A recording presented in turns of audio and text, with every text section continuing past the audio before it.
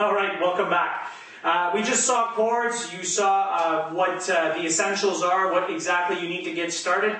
Now, last section we saw chords, right? So we were working with the C, the G, and the A minor, and the F chords, or that chord progression. Now, I can obviously just scratch the pick, or strum is the correct word. I can strum the pick down from top to bottom. I can move it bottom up.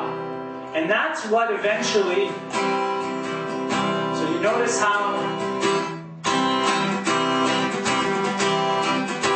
okay? So again, there are simpler strumming patterns, like the simple, this is simply a top to bottom pattern. And guess what? It's often good enough. Remember those songs I sang as examples for the chord progression in the C, G, A minor? Well, I can use those. When I find myself in times of trouble, Mother Mary comes to me. So if you're getting started, don't worry too much, okay, about getting nice and fancy and being able to pick all over the place. Keep in mind that most songs are played by a guitarist doing his thing on the guitar and a lead singer doing his or her thing on vocals. Rarely do they play the same at the same time, especially when you hear it very, very sharp and complex. So the idea here is the KISS principle. Keep it simple, stupid, right? So that's an example of a strum pattern. So you're going to have a section in each song lesson that's going to give you some examples of simple patterns for strumming and more advanced patterns, and you're going to be able to work your way up as you get used to switching chords and strumming with the pick. All right. Now we said strumming and picking. Now some songs, again, this is a little more complicated, so we're not going to see a lot of these in the songs. But for example, when you hear "Stairway to Heaven,"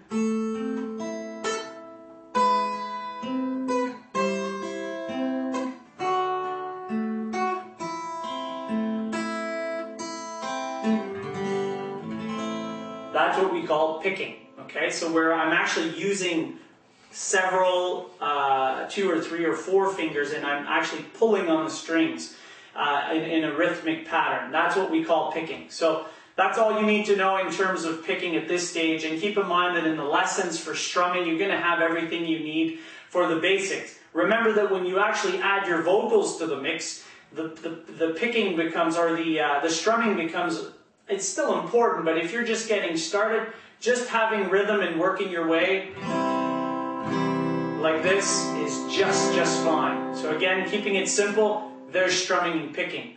Okay, let's have a look at the next step, which is actually the song structure, because you'll see that most songs have a certain structure, and that's what we're going to work with. So let's have a look at that.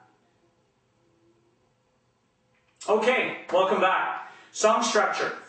Most popular songs have pretty similar song structures. They begin with an intro that's usually the same chord progression as the chorus. It can vary, but it's usually the same chord progression as you saw the C, G, A minor, and F progression. And then you'll have the verses. Those are the sections where the lyrics will change, but you'll usually have 2 or 3 or sometimes even 4 of those. And then you have that little section that's kind of different towards the 2/3 of the song. That's usually what we call a bridge.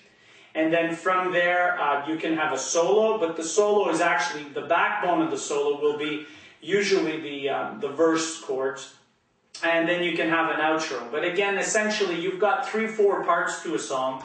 And in the song lessons, the library of popular song lessons, I break that down. And so we're going to learn specifically how to play the intro, how to play the verses, how to play the chorus. And so you'll really have a step-by-step to work your way through the whole song. Okay?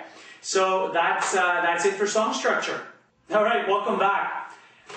Let's look at vocals. Again, this program is really designed to put things together. To put guitar, simple guitar. If you're advanced, then good, that's fine.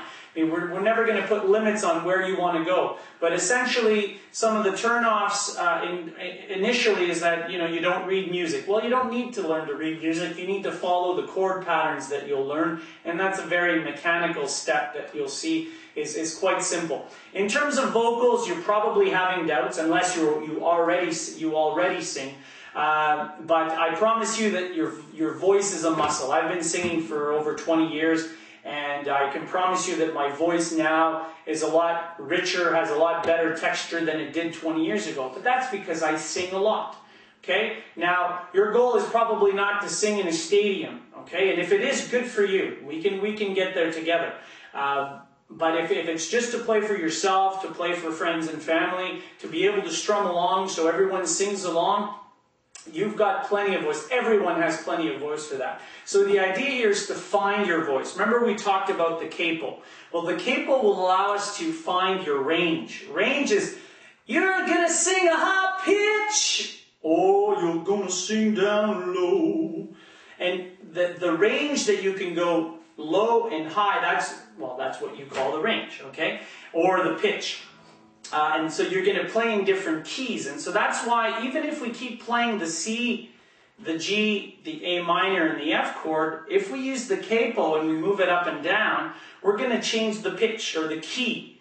And that will allow you to find the proper voice or to find your range in there. Okay? So the idea is to get started. Look at some of the artists out there. Bob Dylan, for example, is one that comes to mind. He's got a kind of a unique voice, but he's not known for the quality of his voice. He's known because he's an okay guitarist, he's an excellent poet, and he puts on a good show.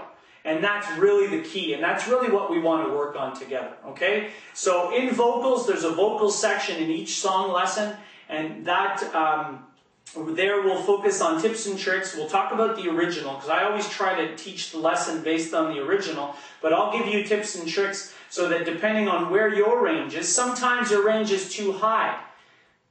So you have to actually bring the capo up, or you have to make adjustments so that the chords will match a higher pitch that you'll have, or vice versa. Okay? So again, just the fundamentals here, so first of all, you believe that you have a voice, and we're going to find it together if you don't think you do, and that we get started. Because I think ultimately, again, these basics, I think, are essential, and that's why I wanted to keep it nice and simple and cover the building blocks of the program so that you at least have a good idea what you're getting into.